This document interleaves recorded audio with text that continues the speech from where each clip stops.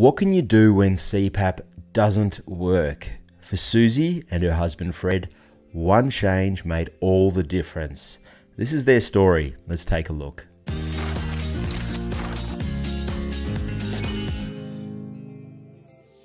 G'day mates, Susie is a member on our Facebook group. If you'd like to join that group, click the link above.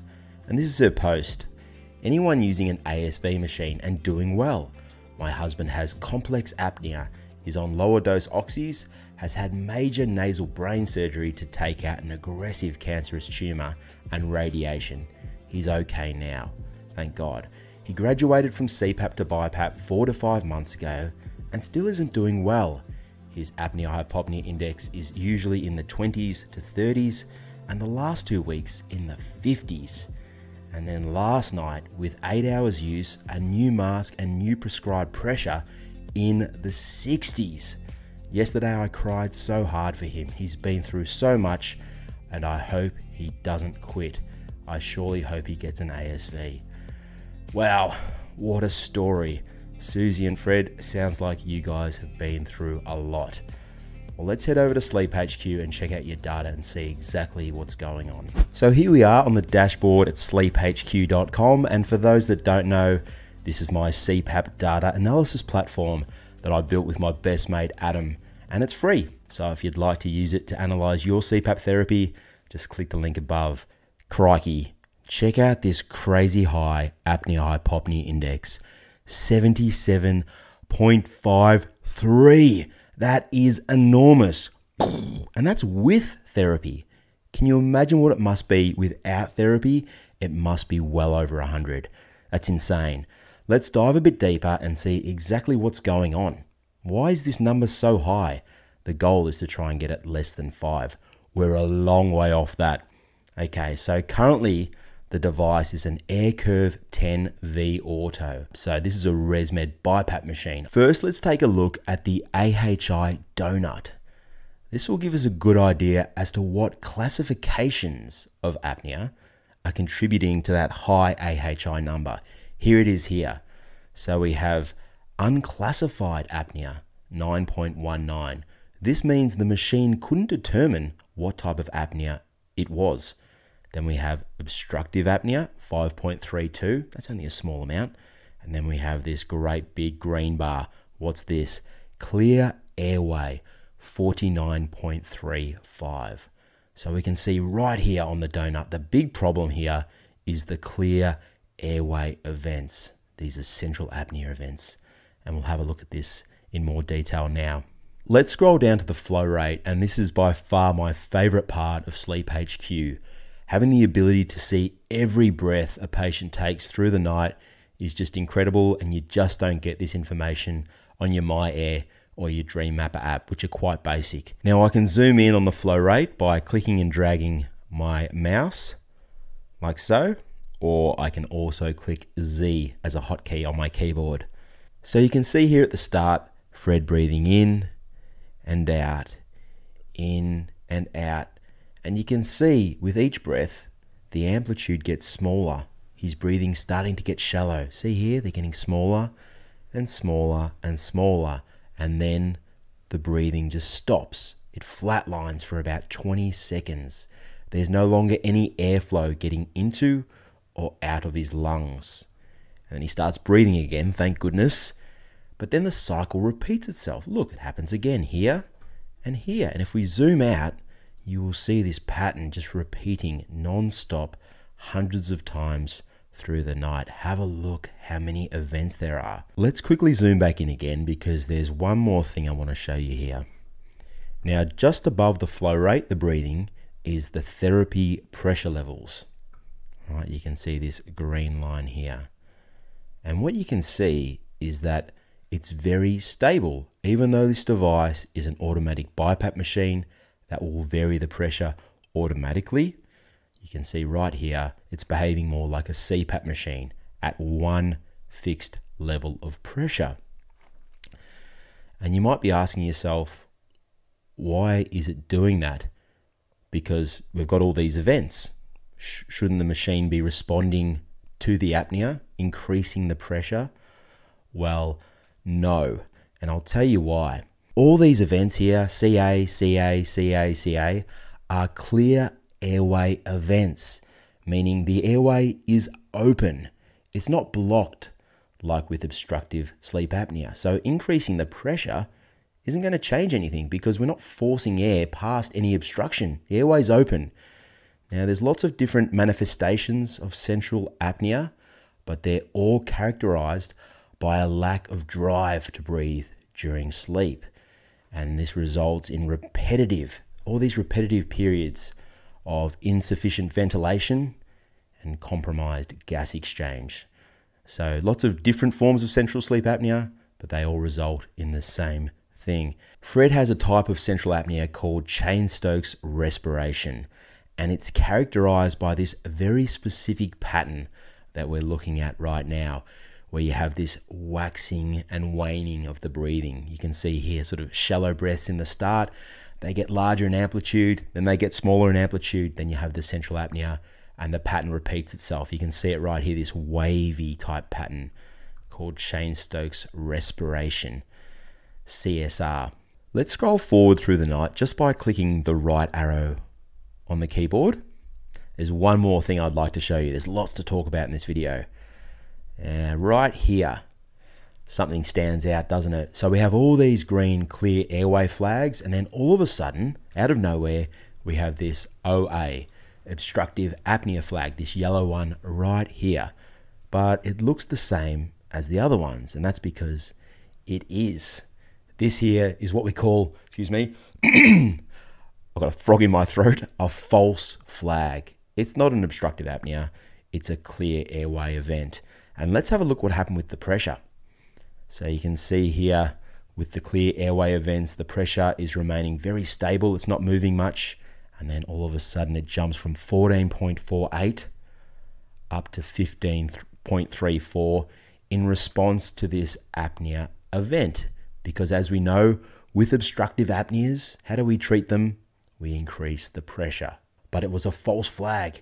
It shouldn't have been increasing the pressure. It's really a clear airway event. And the point I'm trying to make here in a roundabout way is that whenever you have this complex apnea, Cheyne-Stokes, respiration, central apneas, mixed apneas, unclassified apneas, complex apnea, the machine algorithms are hopeless, absolutely hopeless at auto-titrating the pressure. So it's crystal clear. Fred's current device, the AirCurve 10 V Auto, is not suitable for his Cheyne-Stokes respiration, a form of central sleep apnea. But let's see if anything changes when he switches from the AirCurve 10 V Auto to the AirCurve 10 ASV, adaptive servo ventilator. Here we go. Holy shitballs. AHI 1.06 down from 77 on the V Auto. Congratulations, guys. That is amazing. And check out the daily usage, 10 hours and 16 minutes. That's a damn good sleep. Let's scroll down and check out the flow rate. Here we go. All right, let's check out some of this breathing. It's a thing of beauty. Check that out. Have a look at this breathing. Nice and stable. Every breath, the same amplitude. What a difference this mode has made to Fred's therapy. Congratulations, guys. That is just awesome. And also, congratulations to ResMed. Those of you with a keen eye might have spotted something on this page that doesn't look quite right. Can you see what it is? You have this wonderful, stable, regular breathing, but then up here on the pressure trace, it's all over the place. It's up, it's down, it's everywhere. Now, normally, if you have nice stable breathing, the pressure trace is also nice and stable because there's no need to change the pressure if your breathing looks good, right? So what's going on? Well, would you like to know how ASV works? Of course you would. I'm going to show you. Okay, so let me break it down for you. Now, ASV is some complex stuff, but just bear with me and I'll try my best. So this top trace here is the flow rate. Breathing in, breathing out, breathing in, breathing out. And you might recall this distinctive pattern. This is the Cheyne-Stokes respiration that we just looked at, this periodic breathing where you have these breathing pauses between this waxing and waning pattern. Okay. Now, ASV can pick up on these patterns, and it uses what's called minute ventilation to do so. Now, minute ventilation, without getting too specific, is basically the volume of air going into and out of your lungs per minute. This dashed line here is the targeted minute ventilation of the device. The device has a target, a set volume of airflow it's trying to achieve for the patient per minute. And the solid line is the patient's minute ventilation. So the machine has a target, and this is the information that the patient is giving the machine, this wavy line. Now, normally, someone who has stable, regular breathing will have a nice, flat minute ventilation because there's the same amount of air going into and out of the lungs per minute. But for someone with Cheyne-Stokes respiration, we have this wavy pattern. And that's because when the patient's breathing, like they are here, the patient's breathing, all right, there's going to be more volume of air. So the trace comes up, and then when the breathing stops or gets very narrow, the volume of air decreases, and so the minute ventilation drops. And then all of a sudden, they're hyperventilating, and so the minute ventilation increases again. So you end up with this wavy pattern, and this is something the machine can pick up on.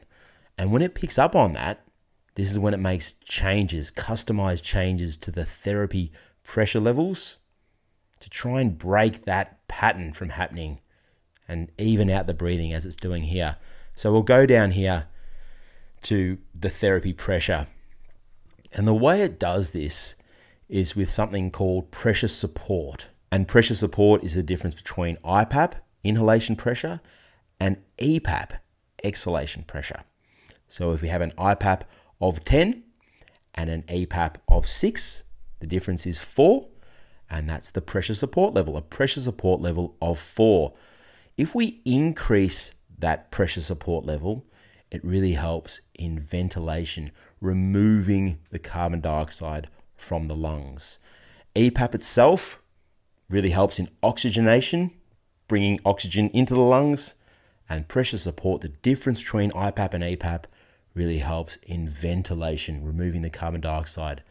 But it can use this pressure support, as you can see down here, to break that cycle. So you can see here the pressure support starts to increase in response to this wavy minute ventilation pattern. And then once again, it increases even further. So the difference between the IPAP and EPAP is increasing. And look what it does to the minute ventilation line. It levels it out so that it reaches the target minute ventilation. I know that's a lot to take in. I do. It's complex for me as well, but that's the best I can do. I really hope you enjoyed the video, guys. A big thanks to Susie and Fred for letting me share their story today. What an incredible turnaround, guys. Congratulations. To show my appreciation, I'm sending you a RemSleep O2 ring, which you can use to monitor your blood oxygen level and your heart rate. Let's check what mine is. 94, 61 beats per minute. Looking good.